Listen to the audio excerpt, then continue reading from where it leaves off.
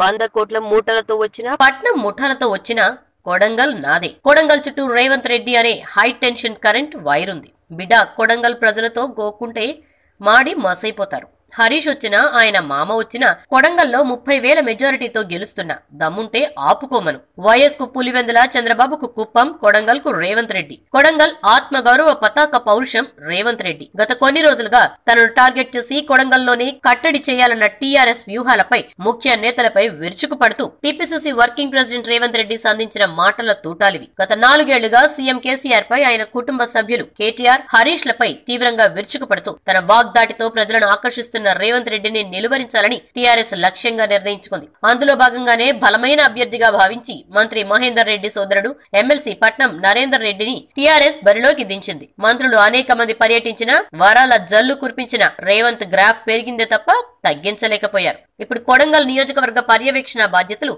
మంత్రి హరీష్ కి అప్పగించడంతో రాజకీయంగా ఆసక్తి నెలకొంది. గతంలో హరీష్ కొడంగల్లో ఒక్కసారి పర్యటించిన రేవంత్ పై తీవ్ర స్థాయిలో దాడి చేసినా ఆశించిన స్థాయిలో ఫలితం కనబడలేదు. దీంతో కొంత వెనక్కి తగ్గారు. ఇప్పుడు ఎన్నికల నేపథ్యంలో హరీష్ అస్త్రాన్ని మరింత పదునుగా ప్రయోగించాలని కేసీఆర్ నిర్ణయించారు. అయితే కొడంగల్లో పాతుకుపోయిన రేవంత్ ను కట్టడి చేయటం తేలిక కాదని విశ్లేషకులు అభిప్రాయపడుతున్నారు. కాంగ్రెస్ తో పాటు కూటమి కార్యకర్తలు ఉత్సాహంతో ఉరకలేస్తున్నారు. ఎంతమంది వస్తారో రండి, మా రేవంత్ అన్నను ఓడించే దమ్ము ఉందా అంటూ కొడంగల్ కార్యకర్తలు సవాల్ చేస్తున్నారు. స్టేట్ పాలిటిక్స్ లో స్పెషల్ అట్రాక్షన్ గా ఉన్న రేవంత్ రెడ్డి కొడంగల్ దంగల్లో విజయం సాధించడం లాంఛనమేనన్న అభిప్రాయం రాజకీయ వర్గాల్లో ఉంది. హరీష్ ఎత్తులు పై ఎత్తులు ఏ విధంగా ఉంటాయో రానున్న రోజుల్లో తేలుతుంది. తాజా పొలిటికల్ అప్డేట్స్ కోసం జర్నలిస్ట్ ఆర్సీఆర్ వ్యూ పాయింట్ ప్రతిరోజు మీ వెలుగు టీవీలో. ఏంటండి వీడియో నచ్చిందా? అయితే ఓ లైక్ వేసుకోండి, లేదంటే ఓ కామెంట్ చేయండి.